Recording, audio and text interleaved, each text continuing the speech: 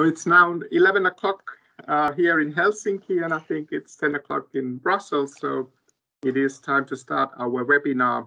My name is Juha Jokela. I work as the program director of the EU research program here at the Finnish Institute of International Affairs. And it is a great pleasure for me to welcome you all to today's seminar where we will focus on EU's trade policy. We are very sorry for the last minute change of the timing of this event. This was because of the very busy agenda of our main speaker, and I hope that you accept our apologies for any inconvenience for our participants. So here at the Finnish Institute of International Affairs, we are focusing on the changing global and political economic landscape shaped by growing interdependencies, yet also increasing geopolitical and geoeconomic competition among the great powers. And against this background, we have also aimed to focus more on trade matters. And this spring, our publications and events have already covered EU's trade policy. We have also published a working paper in Finnish on EU's trade policy.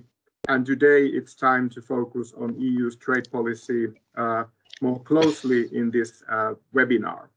This is a very topical theme because of the ongoing review of the EU's trade policy. The Commission's proposal on a trade policy based on open strategic autonomy was published in February, and the continuously changing global environment and the introduction of the concept of strategic autonomy in EU's trade policy have led to a vivid discussion among the member states on the direction of the EU's trade policy. It is therefore a great pleasure for me to introduce to you today's speakers. We are very delighted to have with us here today Ignacio Garcia-Bercero. He is a director of Multilateral Affairs Strategy Analysis and Evaluation in the European Commission DG Trade. And Mr. Garcia-Bercero has a very extensive career in the field of trade policy and also in the European Commission. I think you've been working for the Commission since 1978. So one could say that you have 1987, correct me. So one could say that you have seen almost all of the trade policy discussions that we are here today discussing. You have also been the chief negotiator in the free trade agreements between EU and Korea and EU-India. So this is, of course, something where you have worked very closely. And we are very much looking forward your intervention to the discussion. And after Ignacio, we will have Ilkka-Pekka Similä from the Finnish Ministry of Foreign Affairs. He is the Director General in the Department for External Economic Relations. And he's been in that function since 2017. And previously he has worked as the head of the mission in Hanoi and the ambassador in Abu Dhabi, United Arab Emirates. And he has also held various positions throughout the Finnish representations in the world. And he has also very extensive experience in the external economic relations. And he has joined the Foreign Ministry in 1989. So there is a kind of a similar time frame here, I think, with our two main speakers. After our main speakers, we will have two commentaries. I will introduce the commentators in due course. And after that, we also have time for discussion. I would encourage all the participants of our webinar to pose your questions and comments to the chat function of this MS Teams. And I will do my best to collect those and present them to the speakers of today's webinar. But without any further ado, I would now pass the camera and microphone to our main speaker, Ignacio Garcia-Bercero. The floor is now yours, please. No, thank you very much, and it's a real pleasure to have the opportunity to discuss here about European Union trade policy. As you have already indicated in your presentation, after a public consultation, the European Commission has published the 18th of February document, which intends to provide a strategic compass to how we see that European Union trade policy should be developed over the next decade. Our review of European Union trade policy has tried very much to place trade policy in the context of at least two very important megatrends. One is the geopolitical tensions, which are linked to the conflict between the United States and China.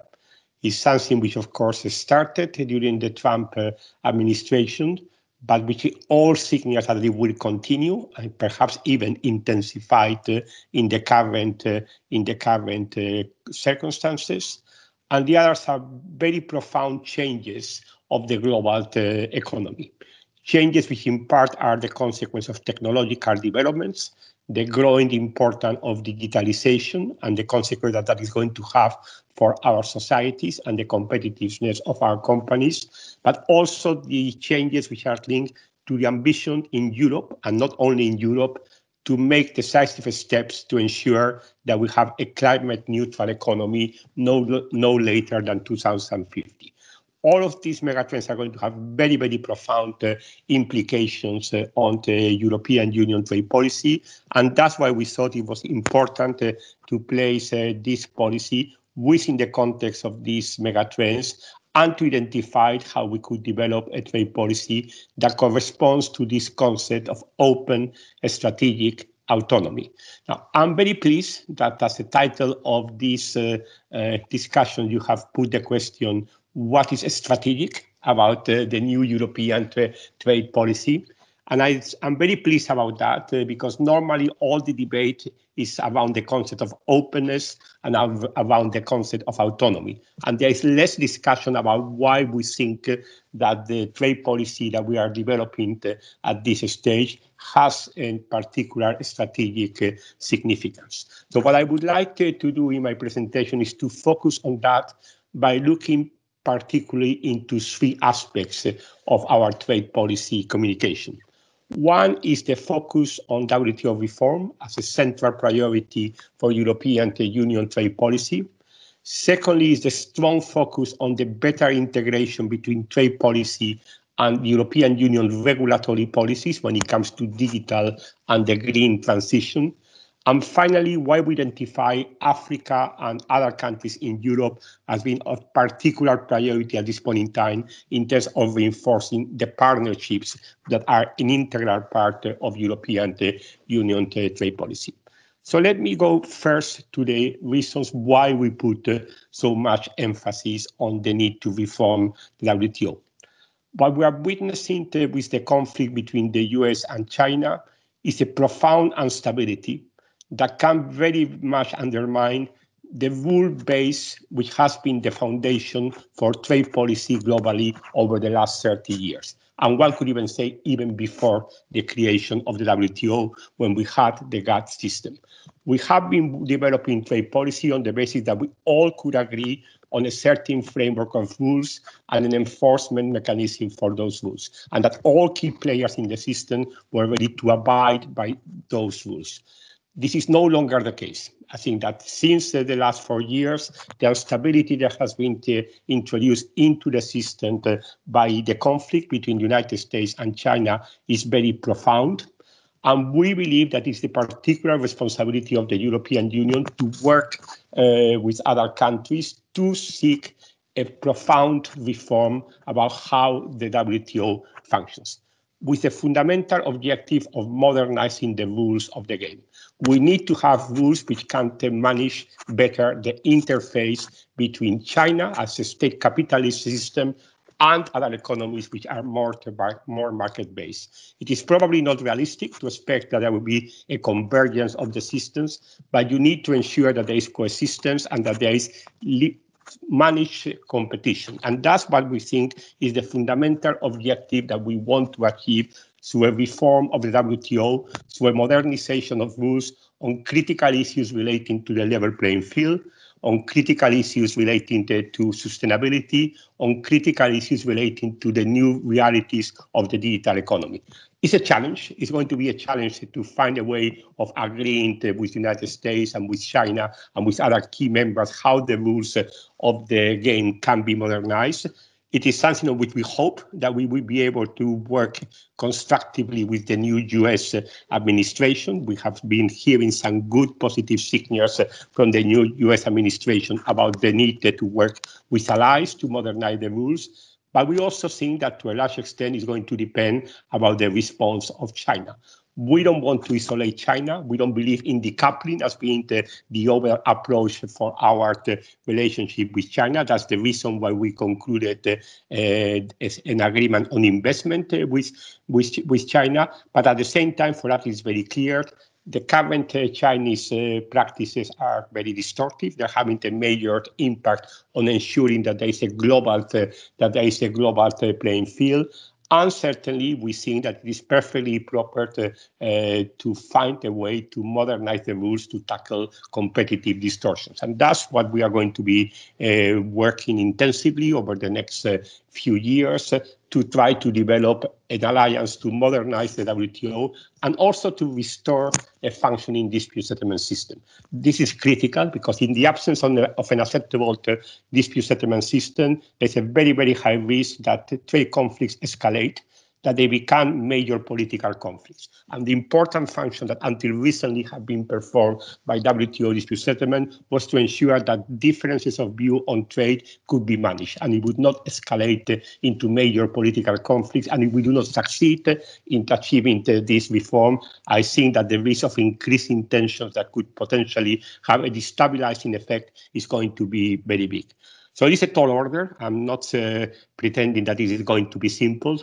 It is going to require changes in the way that the WTO functions as an institution. The WTO is going to have to accommodate much more plurilateral agreements because it's not going to be possible to imagine that all members of the WTO will be able to agree on the rules on this difficult challenge.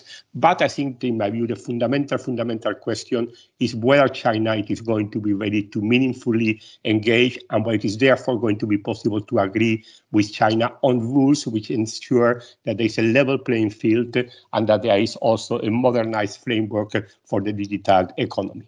So this is, in my view, a fundamental strategic challenge where the European Union wants to place itself, where it wants to work with allies, and where we are going to be very, very much focusing on this as a central priority for European Union trade policy.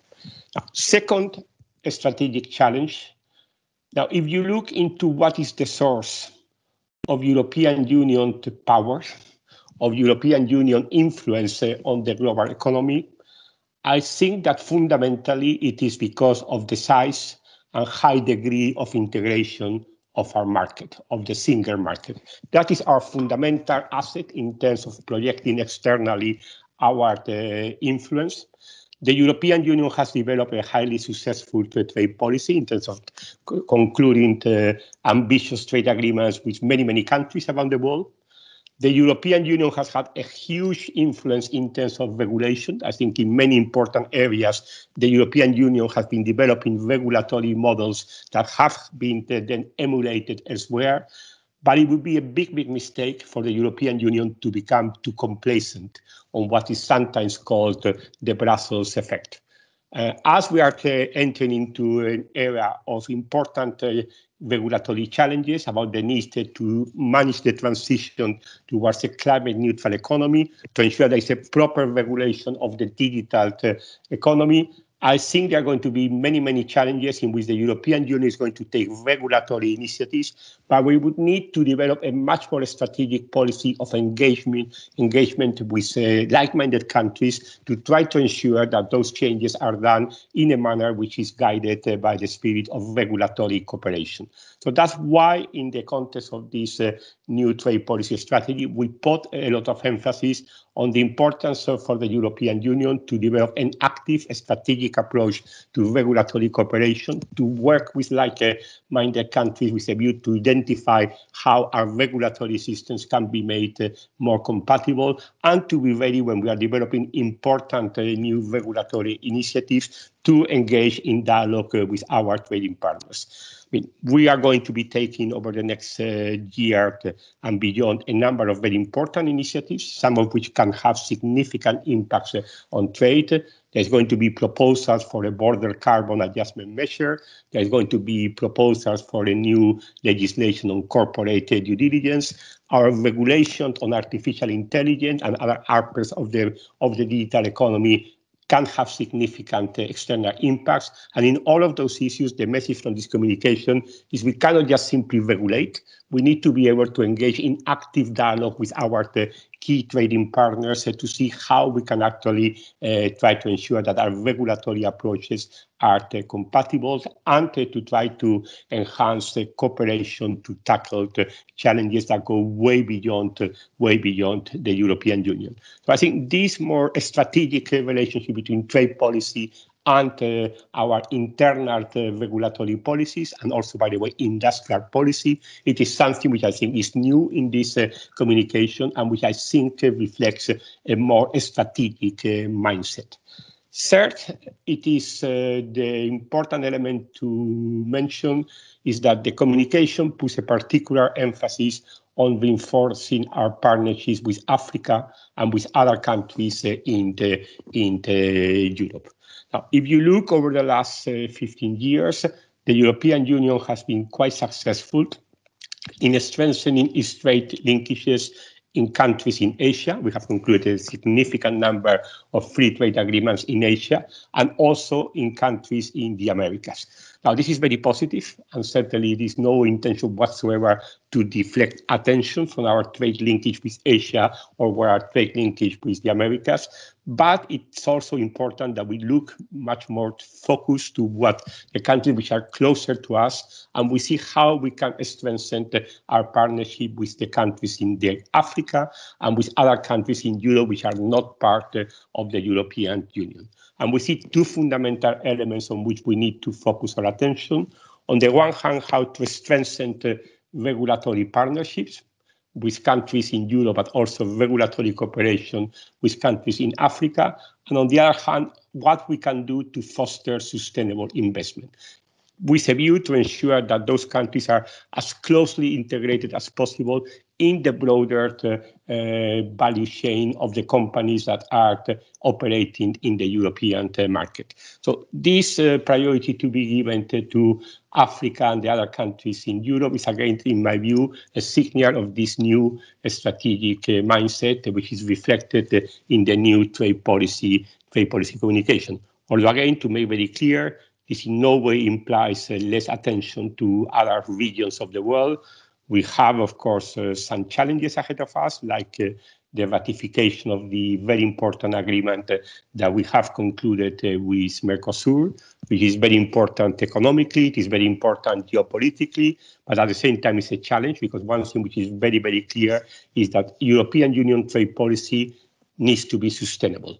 If there is not a clear indication that what we are doing in the trade policy field is consistent with our objectives in terms of climate neutrality, there will be no political support in the European Union for trade agreements. And that's a very, very important message. And that's why at this point in time, when it comes to the ratification of Mercosur, a particular challenge is going to be how to ensure that there are sufficiently strong commitments on the issue of deforestation, which is, of course, a very important concern, not only in Europe, but also globally.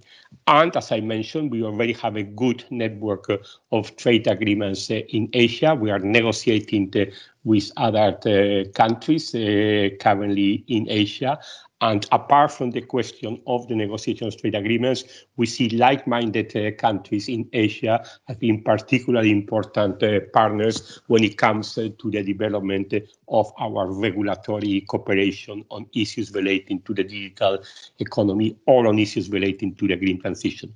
And one final word about the United States and China. I mean, obviously, we have strong common values with the United States. And we really hope that with the new Biden administration, we could go back to a different way of working closely together based on a strong sense of partnership.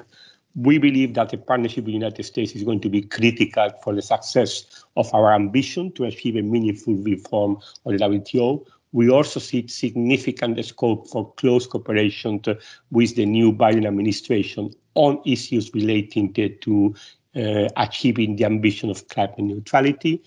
And we also see a scope for better cooperation on digital. It is true that there are some differences on taxation issues and differences on the regulatory sphere, but we think that with the Biden administration, there's going to be a better scope for managing those differences. So we see potentially with us a good prospect of a reinforced transatlantic partnership. And finally, a word on China. Our relationship with China is multifaceted. We certainly have an interest on cooperating with China in areas where we have common interests, like combating climate change. We also have an interest in ensuring that there's a level playing field with China, and that implies also readiness to have economic engagement, which is the reason why we concluded this comprehensive agreement on investment to ensure a better level playing field for our companies. But at the same time, we are certainly not going to be in any way prevented from taking actions that we think are necessary in accordance with our values concerning the protection of human rights, concerning the fight against forced labor. And we are not going to be in any way prevented from taking further action to defend autonomously, if needed, our economic interests in case of distortions of competition.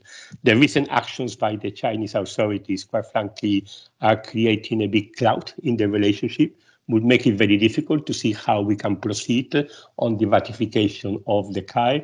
And we hope, therefore, that the Chinese authorities will be in a position to reconsider what there have been, the decisions that they have been taking recently. So I think I would leave it as that, and very much looking forward to our discussions. Thank you. Thank you. Thank you very much, Mr. Garcia-Bercero. This was an excellent, very broad overview, but also very, very, very clearly presented, and also a lot of insightful views to the key topics that we are discussing here today. I'm sure that we can get back to many of those, the strategic partnership with the US on trade, and also on the question of the value-based trade policy. I think this is also something which has resulted in quite lively debate also in the member states. But now it's time to give the floor for Ilkka-Pekka Similä, the Director General from the Department for External Economic Relations in the Finnish MFA. Ilkka, please, the floor is now yours. Thank you. Thank you very much, Juha, and thank you for your invitation. It's good to be here, and good morning to everyone. Of course, it's always difficult to say something smart after Ignacio's very comprehensive introduction, but I try to be also somewhat strategic. And to start with, in terms of the communication, we of course very much Finland support the communication and the content of the communication, and its key elements as Ignacio introduced. And well, as Ignacio mentioned, the global trading environment is facing many difficult challenges, and European Union tries to answer to these challenges through this new communication. And well, I'm not going to start introducing or explaining open strategic autonomy, but of course, I mean, for Finland as an export-driven country, it would be, of course, utmost important and vital that this open strategic autonomy, I mean, however, or whatever content or how it evolves in the future. So it would not lead to protectionism, and this word open will be very much emphasized in this new strategy. Well, as said, I mean, it's very strong focus on multilateral trade, and also we give our full support to that policy line. And as said, I mean, it will not be easy, and there must be considerable change in Geneva at the WTO in terms of change in negotiating rhythm, attitude, positions among member states, so that we would get things back on track. But it's a tall order, but it's worth trying. And European Union has always been a very strong supporter of the multilateral trading system and the WTO. Well, Doha round negotiations have been lingering for some 20 years already, and for considerable time in complete deadlock. So the question is, of course, I mean, how we manage, or what would be the key to conclude somehow this unfinished business, and also as Ignacio also said, it's important to develop a WTO rule book to correspond the current trade policy and environment. But clearly, as said, European Union and Finland is a strong supporter of multilateral trading system. But of course, we cannot do it alone, and we need key partners like the United States on board and engaged. So also this focus on multilateral trading system and WTO, it's a clear shift in European Union's trade policy. One can say, I mean, trade policy which was dominated by bilateral and regional approach for some last 15 years or so. But of course, we will not forget the bilateral and the regional track. And although in the communication the focus is in Africa and in neighboring countries, so I was very happy to hear Ignacio's statement that this is not a reflection of attention on for example Asia and the region of Asia, and I fully share Ignacio's opinion on the importance of concluding Mercosur agreement. It's strategic, it's geopolitical, it's very important in trade policy terms. Now on green and promoting green and digital agenda, of course, it's also one of the key elements in the communication, and we see it very important to, for example, to facilitate trade in climate-friendly products and services, technologies, and in that respect, I'm very happy to say, and for your information, I mean, Finland prepared a proposal how to strengthen the inclusion of circular economy objectives into European Union free trade agreements. So, I mean, this was our contribution to discussion, and looking forward to continue this important discussion. Now, in general, I mean, clearly, European Union trade and investment policy should contribute to reaching sustainable development goals and climate goals, and it's important to strengthen trade and sustainable development chapters in a way that they have a positive impact on environment and also on human rights, including labor rights and also gender gender equality, but in the same way, we need to understand, we need to realize that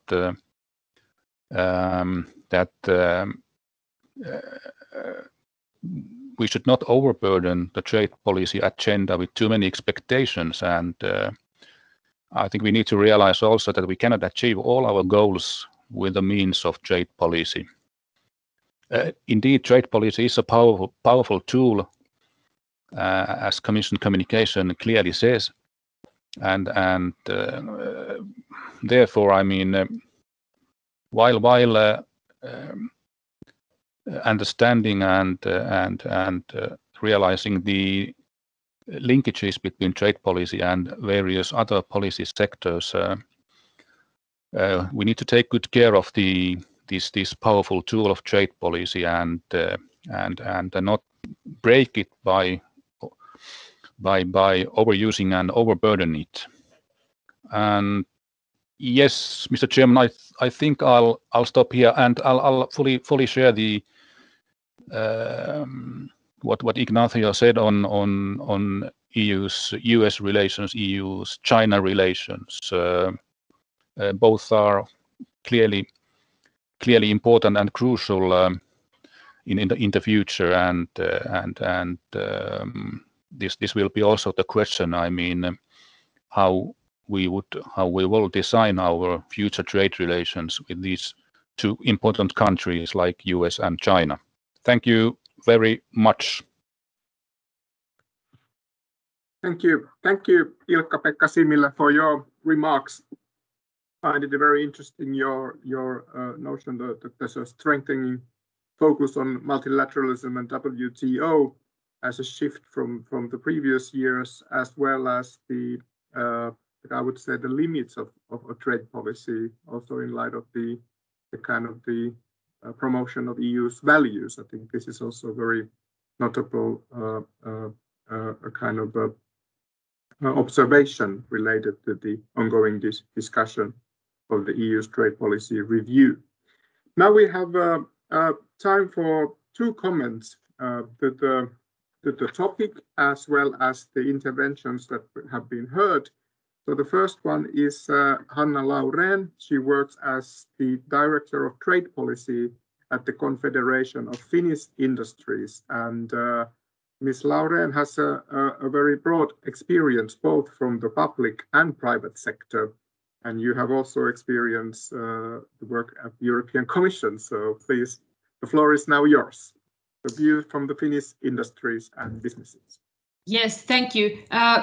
As we Finns always got straight to the issue, and I have a heavy duty on my shoulders to represent the companies, so I need to go to the what could be done better part quite soon. But I do have to say, to soften the blow, that the best officials I've ever met are in DG competition and DG trade, and I do believe that when I speak about what could be done better for the trade review, I do direct my words mainly to the council.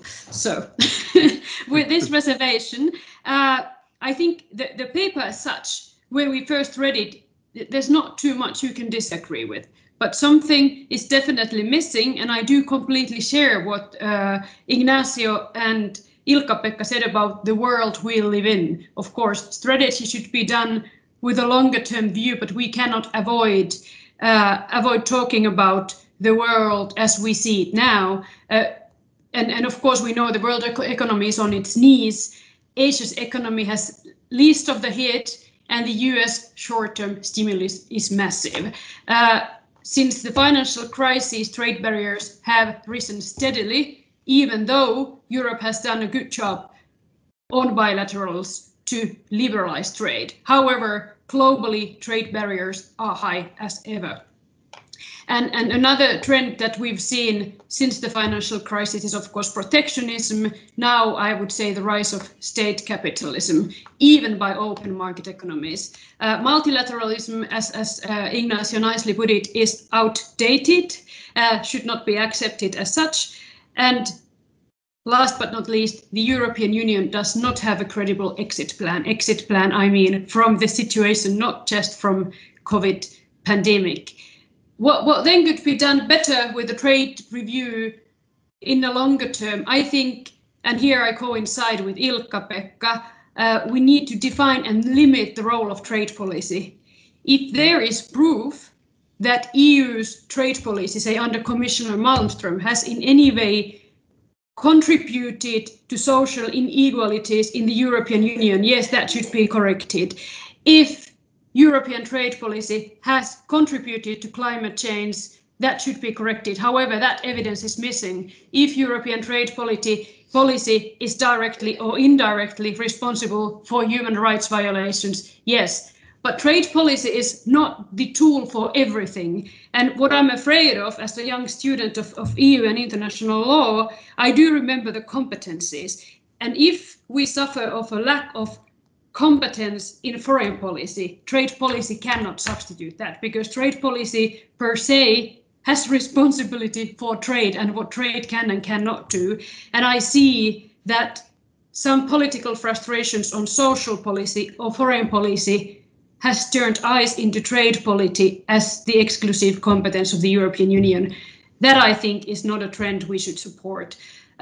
Second of all, and this is, here I coincide with Ignacio, is to better acknowledge the synergies between credible trade policy and functioning competition and industrial policy. However, I'm not sure if the unholy marriage between relaxing competition policy rules and demanding more autonomy for trade policy is a recipe for success. I do think that the EU's credibility in WTO and in bilateral negotiations has been its strict rules on state aid. And here I encourage Brussels to think how long the state aid rules can be relaxed, talking about the extra, how would I say, the circumstances related to the pandemic, because I do think it starts to eat credibility. And none of us, least the European taxpayers, will win when we resurrect companies that are not competitive and were not competitive prior to the pandemic. Then number 3, I think we should avoid falling into the trap of the French autonomy. I think we would not suffer if the word autonomy would be taken away, although it is good that Europe is looking for room to maneuver and taking its own decisions. But taken from the security policy, I think autonomy and what we've heard, it could be something that is not good for European credibility. Fourth, I think, and this is my biggest pain, we should have much more emphasis on the importance of close bilateral trade partnerships. Europe has, or the Commission has, credit to the Commission, negotiated great trade agreements. To my massive regret, many of those are still not ratified in the European end. My biggest pain that I always mention, even though not with a massive economic power, is with Central America. Over 10 years and Belgium still has not done the job, I just checked. So we talk about enforcement, but we still lack ratification, implementation, and enforcement is sort of the stick, but we need the carrot. We have close, deep trade partnerships that we should cherish and work with, and so the like-minded allies. And this, I think, is a really good basis also for multilateralism and reviving the WTO. Last but not least, and this is on the transatlantic trade, where I really see there is a momentum now, but we need to swiftly move from the theology, the political declarations and handshakes, to the hard grind of transatlantic trade. And the Commission knows better than anyone what the hard issues are, and we need to compromise a little to find the middle way, because we cannot afford to be not aligned with our biggest trade partner on big issues such as climate change and digital economy. These are my 5 points to success, so to say, and I hope to provoke some discussion here. Thank you.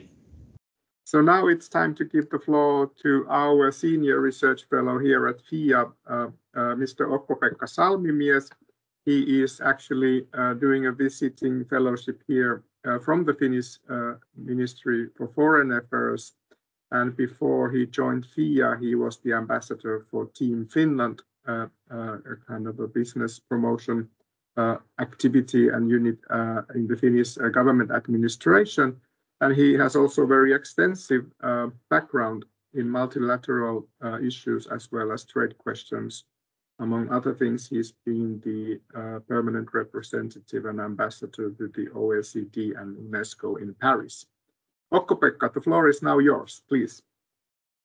I wanted to say very much thanks for the previous speakers, and since it's a very broad setting, a wide range of issues that the Commission is covering, and I don't envy at all the Commission's task, since it's quite an let's say one could even call it as a mission impossible. We have 27 member states, and they have different kind of defensive and offensive trade interests. We have several number of policy sectors that have to be coordinated with trade policy. And I have to say that having heard the comments of Ilkka-Pekka and also Hanna about what trade policy can do, where's the limit, and not to overburden trade policy, I understand this approach. At the same time, I also want to underline that it is nothing new that there's a strong interface between trade policy and other policy sectors. Competition, environment, human rights, technology, security, these are very topical right now. But it is nothing new. And let's not forget how difficult it has been to coordinate trade policy interests with agricultural and internal market interests. But because these reasons mentioned by earlier speakers, because of that, these links are becoming more visible and even dominant. And since it is, of course, extremely difficult to identify the whole of EU interest, which might differ from the whole of EU economic interest. And so we're in a, like I said, the Commission is the guardian of the EU comprehensive interest, and now we have on the table a proposal for EU strategy which is covering many questions. I'd like to focus on actually two issues that were mentioned also by the previous speakers. And the first is the relationship with United States. We are seeing a very ambitious agenda proposal for United States with a Trade and Technology Council, with regulatory cooperation aiming at global standards on key technology issues. I really think it's a promising message that Ignacio conveyed us, that the first contacts with the Americans have been positive ones. But what is the plan B? If with the United States there is not enough common ground or political will, what is the strategy of trade policy of the EU for the coming years? And the other question, of course, is China. Also welcoming very much what Ignacio said, that Commission, of course, is not trying to isolate China and not thinking about the possibilities, negative effects, developments of decoupling. However, also seeing the news flow of the current week, we cannot exclude possibilities that the EU actions, trade-related actions, actually have a negative impact to the EU-China relationship. My third point is about, and the last one is about the WTO reform. I think it would be, let's say, unacceptable for the EU at any point to say bye-bye for WTO or the multilateral system. I think it is chapeau for the Commission of taking this seriously, trying to reform the WTO, and based on EU values and interest. I think there's an inbuilt problem. I don't see that many WTO members welcoming the EU approach and EU ideas of values as related to, let's say, human rights or environmental and climate issues. That doesn't mean that we should shy away of these interests, but as said, there is a limit probably what the trade policy can contain as relates to other policy interests. So I'm very much looking for the Q&A part, and since Ignacio, you very much underlined the WTO reform, I would like to hear a realistic evaluation from you. How is it possible that we can convince, including the African countries that you outlined on bilateral dimension, how can we convince our WTO partners that we should actually reform the WTO rules based on EU understanding of our values as relates to environmental protection, climate change, and human rights? First, I would like to give the floor for Ignacio, because if you might have some ideas, or you might want to make some comments on the basis of what you heard from the other speakers. I would just want to comment that I think one of the supporting the economy to be challenged because of the pandemic to the phase of economic recovery, and to ensure that the policies for support do not result in competitive distortions.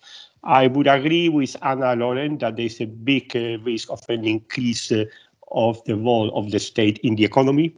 Not only China, of course, China is a master of state capitalism, but I think the tendency to have increasing intervention of the state of the economy is going to be a general trend that is going to be present in many countries, including in the democratic countries, in Europe and in the United States. And I think it's going to be really important to try to find a way of agreeing some ground rules to avoid that this results in a continuous risk of escalating trade conflicts.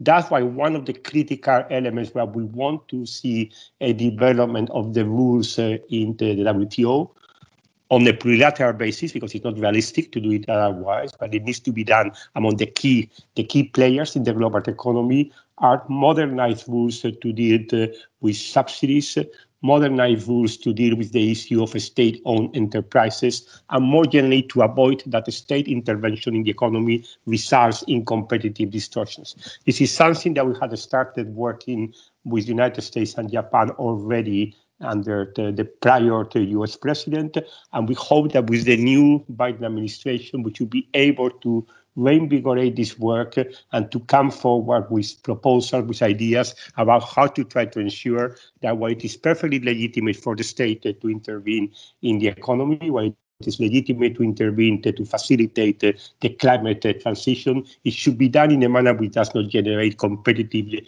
distortions. And that, I think, is going to be one of the fundamental challenges for the global trading system in the years ahead. Thank you, Ignacio. I think we could now move on to the questions and answers session and discussion. I would now like to take up a couple of themes and topics which have emerged here, and one very pertinent one raised by Okko-Pekka as well, which relates to the value-based trade policy. This has also been raised in the question section of the Teams by Sun Li Wei, the Counselor of Embassy of China here in Helsinki. And Ignacio, if you would like to comment on Okko-Pekka's views on the limits of trade policy and the WTO reform in promoting EU's values related to human rights, also in terms of the Green Deal, the climate change, and the digital agenda. It would be very nice to hear your view. What are the possibilities and to what extent trade tools can be used and should be used for this end, and what might be the risks of the value, so the so-called risks of the more value-based trade policy. Please. Yes, thank you. And I would like to clarify that if you actually look into our communication, you will see that I think we're taking quite a balanced view about what can be done on the sustainability agenda, implying both environmental protection and labor rights, in the multilateral context, in the bilateral context, and autonomously. And I think you really need to look into these three elements together. When it comes to the multilateral context, if you look into the ideas and proposals that we include in the annex on WTO reform attached to our communication, we are not suggesting that we should enter into renegotiation of WTO rules relating to the protection of the environment. We are not suggesting that we should undertake a major renegotiation of rules. We have very targeted ideas, which start by recognizing the importance for the WTO as an institution to recognize the importance of sustainable development in its three dimensions: environmental protection, social protection, and economic development, and to integrate this in a much more holistic manner into the role of the WTO as an institution that promotes policy deliberation. We are also talking about interested countries, hopefully as many as possible, taking initiatives to liberalize trade on environmental goods and services. We are talking about ensuring proper transparency about the different initiatives which are being taken to achieve climate neutrality, including, by the way, transparency about the measure that the European Union itself is intending to take. So I think what we are suggesting on this particular issue in the multilateral level, from my point of view, is very well reflected to take into account what is proper to be done in a multilateral institution where obviously you have many different levels of development, many different views. But we are all together on the idea that we should be able to promote the implementation of the Sustainable Development Goals. And this needs to be more properly reflected in the work of the WTO as an institution. Now, when it comes, of course, to what can be done in the bilateral agreements, that is different. All our recent bilateral trade and investment agreements include commitments on sustainability, both related to the core ILO conventions and to the Paris Agreement and other multilateral environmental agreements. And these are critical elements of our trade agreements. It is not possible to imagine that there will be political support in the European Union with a trade agreement that does not include those sustainability elements. It would just simply not be understood by European public opinion if those elements were not part and parcels of our bilateral trade agenda. There's a lot of debate about what is the better way to implement and enforce those commitments, and we have opened a consultation on this matter. But I think any idea that we could actually imagine a bilateral trade agreement with a trading partner going through without these sustainability commitments, I think would be a total illusion. It's simply not going to happen, and it is critical for the political support for trade policy in the European Union. But at the same time, we have to be mindful. We cannot really expect that in a trade or an investment agreement, we are going to solve all the issues which arise in connection to human rights protection, which arise in connection with environmental challenges. And that's why we also need to look into what we should be doing rather through our own autonomous instruments. And I mentioned before the important pieces of European Union legislation which are going to be discussed in the Council and the Parliament this year. There's going to be an initiative relating to a border carbon adjustment measure to tackle the problem of carbon leakage. There's going to be an initiative about how to combat deforestation, both domestically and imported deforestation. There's going to be an initiative to see how value chains can be managed responsibly and avoiding the products which are connected with breaches of human rights, labor rights, or environmental protection. But these are all autonomous instruments that will be developed by the European Union, where we would, however, be very, very mindful to ensure that what we are doing is consistent with our international commitments, including the WTO, and includes an important element of cooperation, because we cannot do this initiative without also having a dimension of cooperating with other countries in the world. So I think you really need to look into what it is that we are seeking to achieve in the WTO, which I think is a modest but meaningful agenda on sustainability, what it is that is a part and parcel of our bilateral agreements, and what it is that is more to be developed through our own autonomous instruments. Thank you. Thank you very much, Ignacio, for these comments and views. And now I have had a request also from the member of the European Parliament, Mia Petra Kumpula-Natri, to provide a very short and concise comment.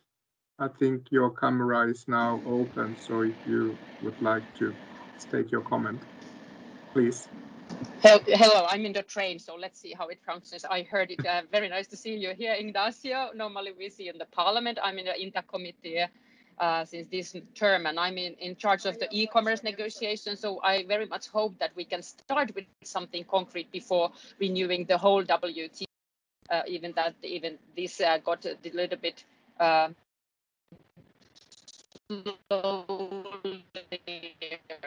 by the company in that one, and then I have been working on the FLECT and on the green products. So it is very much not discussed that often in Finland. I must know that we need Parliament to support any trade agreement happening. But if I go to the question, it is this very difficult digitalization, a new eruption of the new kind of technologies. Last week in the Parliament, we had we had a discussion in the plenary about the dual use, for example, and even there we look at the more human rights and how the technologies can be used wrong way by the state authorities or otherwise to really to dismiss the possibilities of the oppositions or how it was used in the Arab Spring and so. So I see very many steps that values has become the part of the EU trade policy, and I very much hope that it will be seen that it is the case nowadays. It is not separate. I appreciate very much Hanna's speech, but here I see that it is very much linked.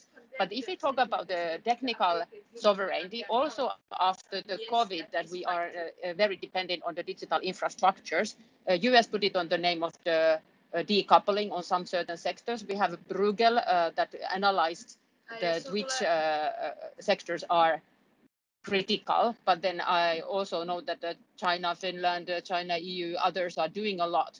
But do we have maturity to look at the very concrete ways that these are necessary without being protectionism, that this is necessary, as we do for the medical supply chains? Do we need to do something on the core? I read the US strategy. It was the semiconductors, talent attraction, very similar tools than we have in EU when we try to be competitive and not closed, but then strategically finding the way for the future. Thank you.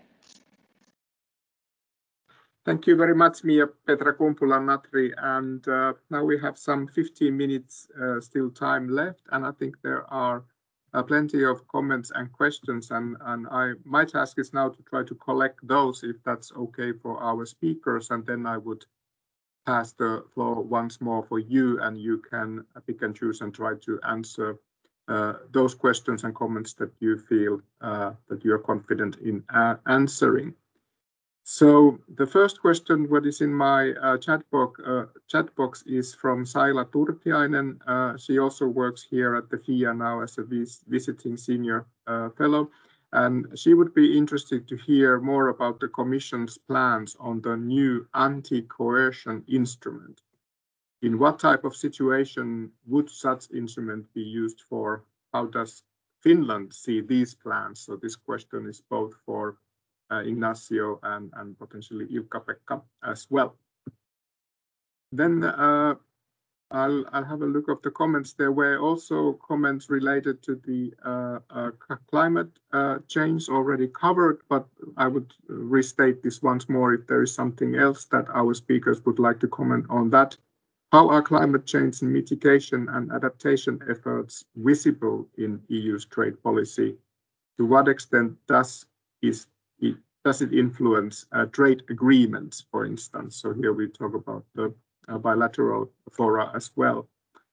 And I think the question posed by Aapo Pukarinen was at least indirectly covered already, but I think there is an interesting element to it, because we were discussing about the value base of the trade policy and how it is potentially strengthening.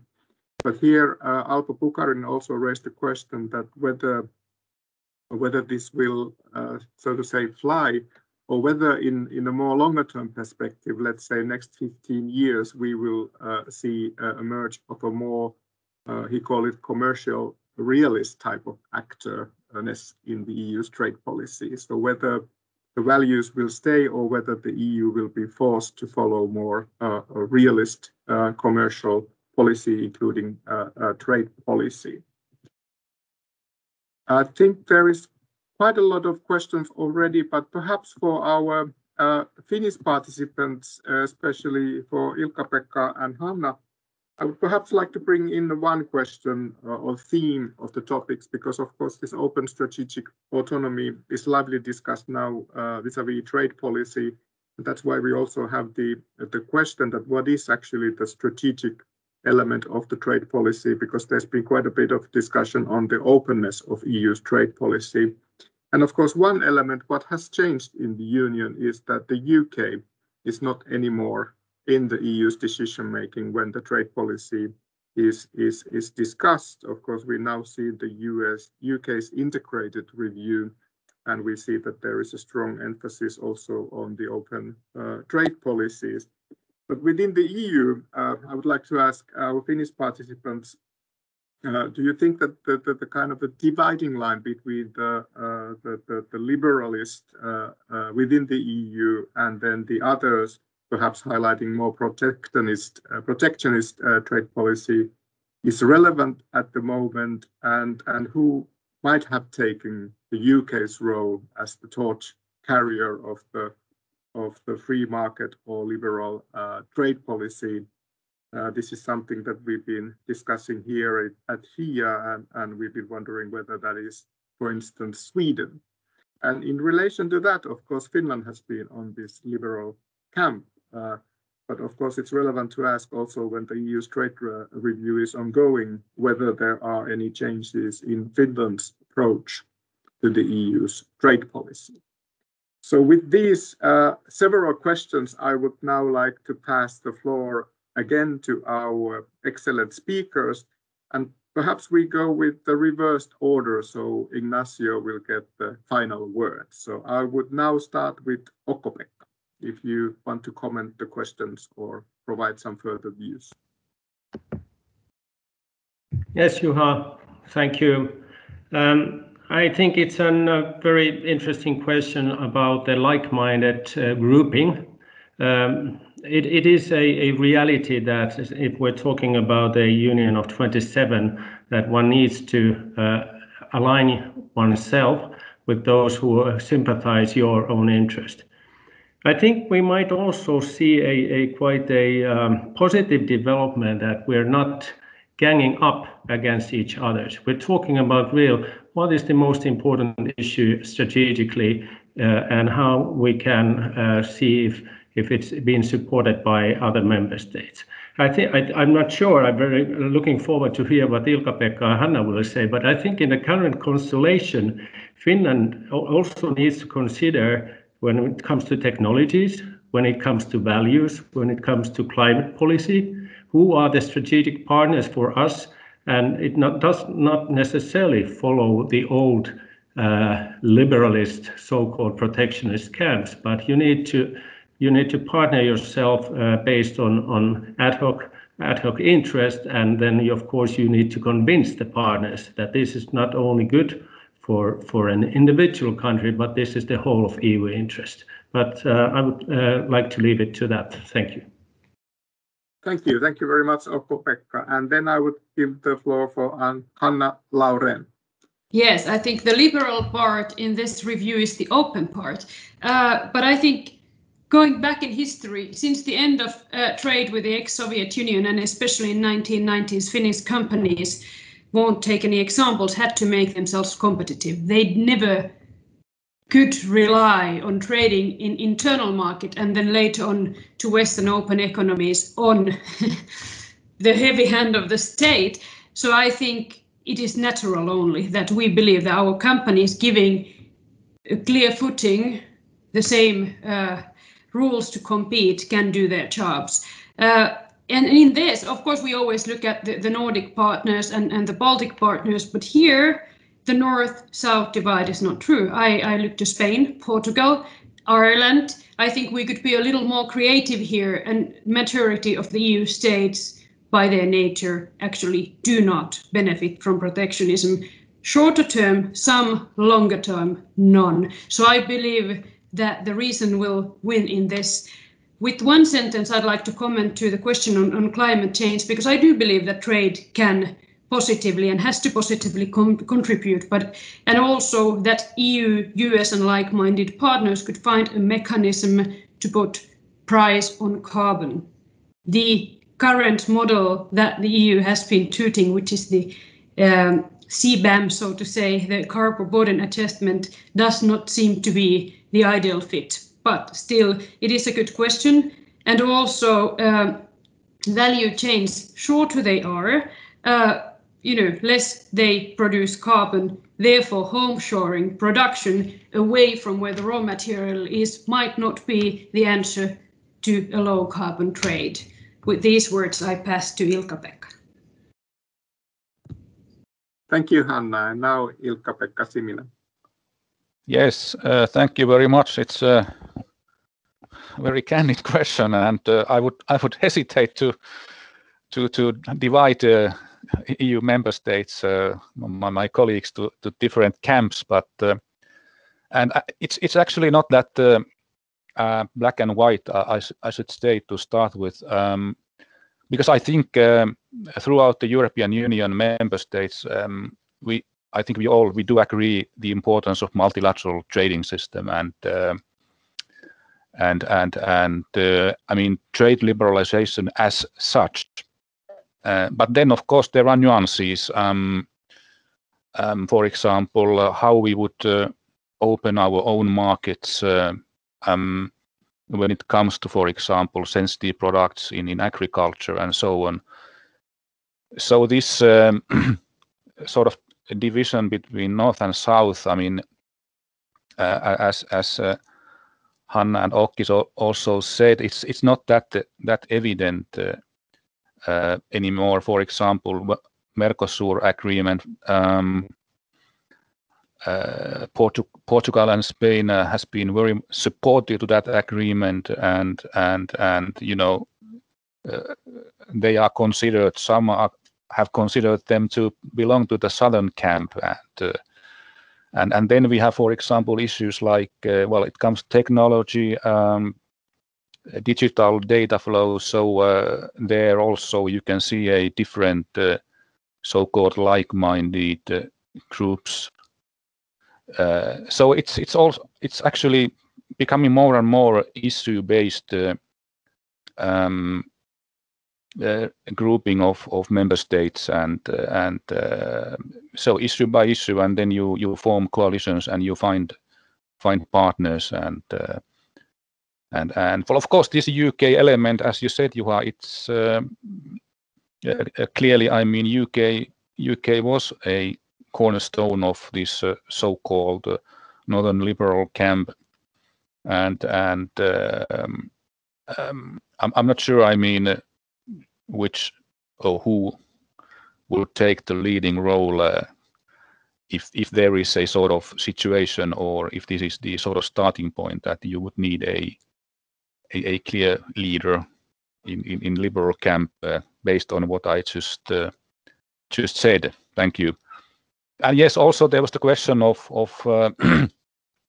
Saila Turtiainen on anti-coercion instrument. Well, I hesitate to take any stand. I mean, the same goes with the carbon border adjustment mechanism. Let's just wait what the Commission produces, and then we will give our say. Thank you. Thank you very much, Ilkka-Pekka. And now it's time for Ignacio to enter the discussion once more.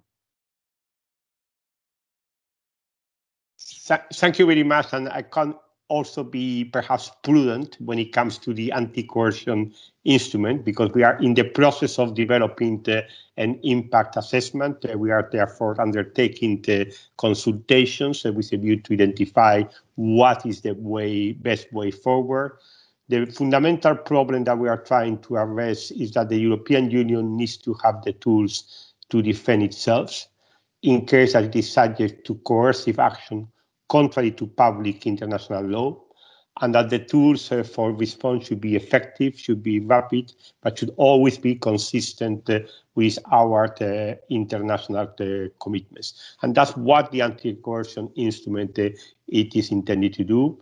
I would say that this is being developed very much with the aim that it should have more than anything a deterrent effect that hopefully would not need to be used. But unfortunately, we have been experiencing cases in the past in which we have been subject to clear coercive action to try to get the European Union or the member states to change the policies that they have the sovereign right to decide to follow. So that's what we are looking into, and there will be a legislative proposal towards the end of the year. Now, when it comes to the issue of value-based vis-a-vis a realist trade policy, I think it's a little bit of an artificial discussion, quite frankly. I mean, what it is that we mean when we are talking about value-based. Now, if you look into something like climate change, this is not just an issue of values. It's a fundamental challenge for the survival of the European Union and the global community. It is something that is going to have huge economic impact across all economic activities in the European Union. And to imagine that you could develop a trade policy in a splendid isolation from your aims to achieve climate neutrality in the European economy, I think is an illusion. You need to, however, to be sure that the tools that you develop are efficient. And of course, fundamentally, it's not trade policy tools. Trade policy tools can only have a supportive role, and it's going to be other instruments that will play the key role in ensuring that we have a decarbonized European economy. Now, when you are looking into digital regulation, I will very much agree with the comment that was made that you cannot really isolate digital regulation from issues relating to values, from issues relating to the protection of human rights. I mean, privacy is at the core of the European Union regulation of the digital economy. If you are going to regulate artificial intelligence, you are going to have to look into issues which are connected to ethical concerns, human rights. So the idea that in those sectors you can regulate in abstraction from values is a bit illusory in my view. So what you need to see is how you establish the proper balance, how you integrate those elements properly into your trade policy. But values inevitably are connected to European trade policy, and climate change inevitably is going to have an impact on all European Union policies, including, of course, trade policy. So I think I will leave it there, and I will not comment on the position of different member states. My experience, having worked in the European Commission for almost 30 years, most of this time on European trade policy, is that at the end of the day, there's always a balance in the European Union, which is a balance which supports open policies, with compromises, with sensitivities, but the overall balance is always one which supports open trade policies. Thank you. Thank you very much, Ignacio, also for your final words for our webinar. And now it's 12:15, so it's time to conclude this webinar. It's been a great pleasure to moderate this session. It's been a great pleasure to hear your expert analyses, views, also points raised in this discussion. I also want to thank, besides all the speakers, our very active audience. There were plenty of questions, and I think those were answered by our excellent speakers. There is not much time to think about takeaways from this webinar, but I think what is safe to conclude is that there are very high expectations related to the EU's trade policy. And I think these expectations in relation to the ambition and what can be achieved by trade policy is also a very pertinent question. I also find it very interesting, the discussion about the trade policy being a kind of a nexus of internal and external governance of the EU. And of course, this is something where a lot of adjustments and also integration needs to take place to reflect the single market and the policies of the EU externally. And also, it was very interesting to kind of touch upon the topic about the political dynamics, although very briefly, and how the UK might have changed it or not. I think it was also interesting to have a view from the European Parliament, as well as then the national governments and the Commission. And I think this provides us a picture of how the EU formulates its policies. So there is the Commission proposing, then there are member states as well as the European Parliament, the kind of the co-legislature, and also interest groups and the civil society actively engaged. So I'm very happy about this discussion, and I hope that we have opened up this difficult question of trade policy for our audiences. And I once more thank everybody who has been participating today and wish you a very good noon. It's actually lunchtime here in Helsinki. So I hope to see you in our event in due course, and I hope that you can follow our publications also related to trade. Thank you very much and have a pleasant day.